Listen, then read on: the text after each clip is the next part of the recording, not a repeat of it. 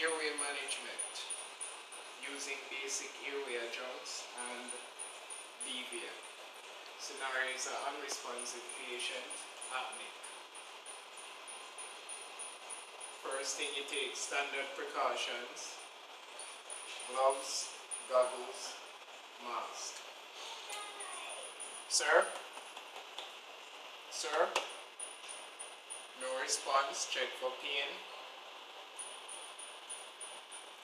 Doesn't respond to pain, no spinal injury indicated.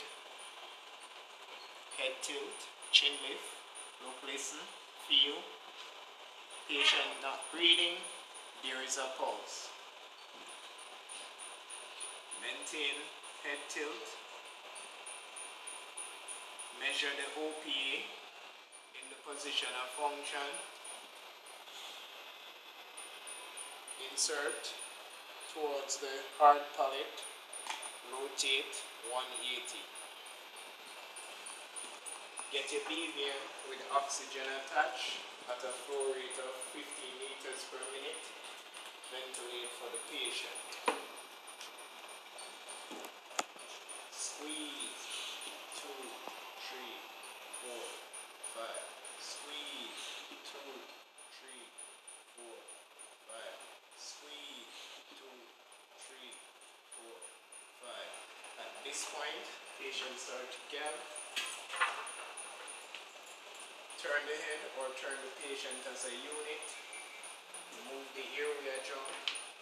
Allow the excess to drain. It's a large amount of secretion. Use your rigid suction catheter. Turn on the suction. Get it up to a vacuum pressure of 300 millimeters of mercury.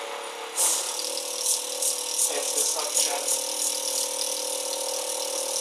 size appropriately under the mouth, under the jaw. Insert suction from side to side by a circular motion out. Insert suction side to side, circular motion out. On and out 15 seconds. Child, head, infant, 5 seconds. After clearing the secretions, re-evaluate the patient's level of consciousness. Sir? Sir? No response. Check for pain. At this point, the patient groans. Still do. Head tilt, chin lift. Patient is breathing, but with reduced tidal volume or breathing shallow. Still need to maintain the airway, but the patient now has a gag reflex, so we have to use a NPA. Measure from the tip of the nose to the earlobe or angle of the jaw in the position of function.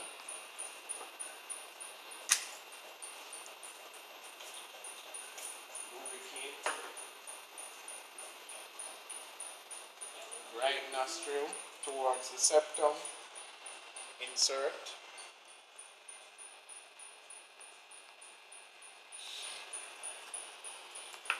And then continue to breathe for the patient. That's it.